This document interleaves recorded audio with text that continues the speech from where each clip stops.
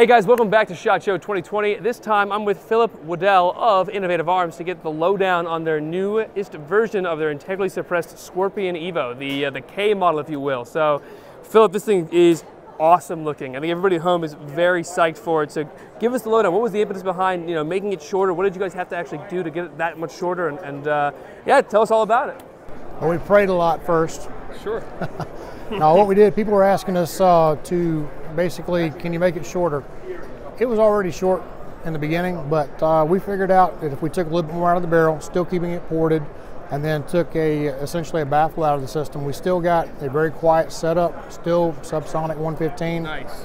And basically the only difference, they're equally as quiet, the standard and the K.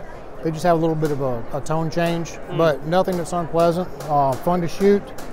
And another complaint, I guess you could say, was that the handguard got hot. And Sure. Of course, because we've got to keep everything nice and tight in there. So we went through several prototypes, but we've got a heat shield that we're releasing here in the next, I think 4 to 6 weeks. Oh, nice. It will be available. But basically, you've still got your M-lock capabilities on the bottom. It stands off of the handguard about 100 thousandths, so you get plenty of air going through there. Nice. We did measure it after about 3 mags full auto.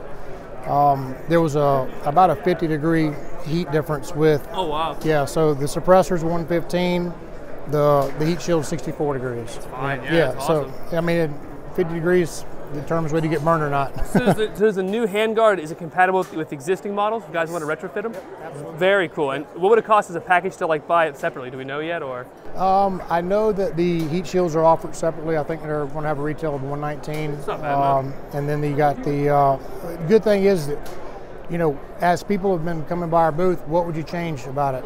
And I think what we're going to do is we're going to have an addition of one M-lock slot on each side, so Nice. you've got the ability to put some accessories on there. We like working with HP. That's Sure. why we went with their handguards.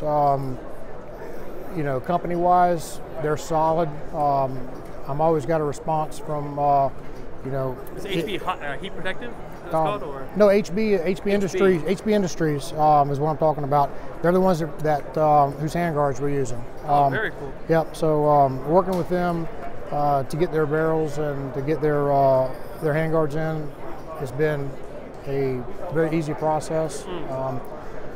Not going anywhere else. So I mean, when it's all said and done, we tried to get what people wanted. So we've Sure. got a K, we've got a heat shield. Do have a finger stop. You do need it on these shorter ones. Sure.